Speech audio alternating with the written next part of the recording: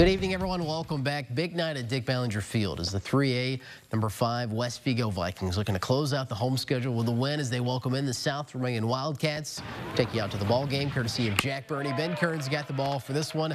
Vikings gets swinging strikeout here to end a scoreless top of the first. Vikings get on the board in the home half of the inning. Carter Murphy lines it to right field. RBI single gives West Vigo a 1-0 lead. Still in the first, Garrett Pugh time. The relation gets in on the action, grounding one past the shortstop into left for a base knock. Murphy scores, makes it 3-0. Vikings lead. A little later, West Vigo looking to do more damage. Grayson Porter hits one to center. Check out the play by South Vermillion center fielder Dallas Coleman, diving to make the spectacular catch, tossing the ball to his teammate in right, who then throws it to the plate to stop the run from scoring. That is a bang-bang big play. Take another look. The full extension and dive for the catch. Just one of the catches of the year, as Jack said, with the Wildcats. The Vikings do more damage, though, in the third.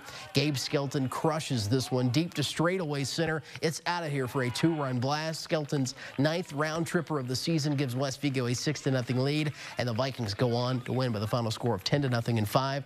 They are 23-3 on the season. They won 11 straight and 28 straight at home. Sectionals right around the corner next week.